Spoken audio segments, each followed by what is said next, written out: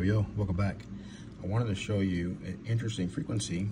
I discussed this a few videos back in the POCSAG video, but this is a Smart Stack Pro. This is by PagerTech, and this one utilizes a POCSAG and then a secondary frequency to activate the pager. So if I have it off right now, but if we go over here and we go to this capture I just did, you're going to see this little line, and now that's POCSAG.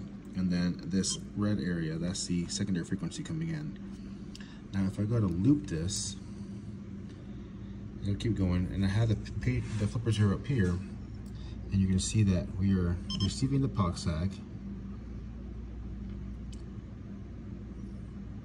Now if we go to that POCSAG, and we go view it, we can see here that we're looking at the pager 512, the address is 8000, and we're transmitting to pager 51. So I'm going to stop this guy. I'm going to go ahead and turn on the little puck here. Now you can see that we are on 51. Now obviously if I go and transmit from the H4M, this is going to go off. But I did want to show you that on some of these areas that we are looking at POCSAG, that you also need the raw bin file in order to fully decode. So if we hit loop here and play, we go to the flipper 0, we can see what we got: a bin raw, and then the next will be a POCSAG.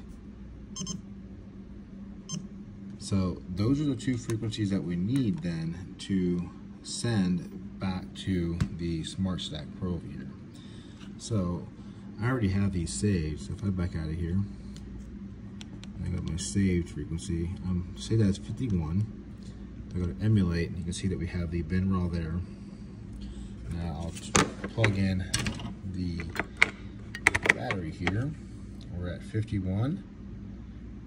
And then I'm going to hit send. And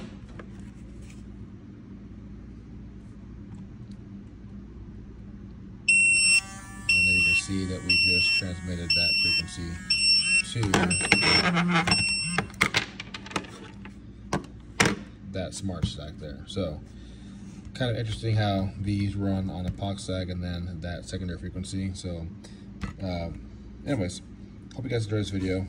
I just want to showcase different frequencies of what some of the burger pagers do use. And like I said, again, looking at the waterfall here, that's the POCSAG, and then that's the main frequency. So POCSAG unlocks and says, hey, 51, I want to talk to you.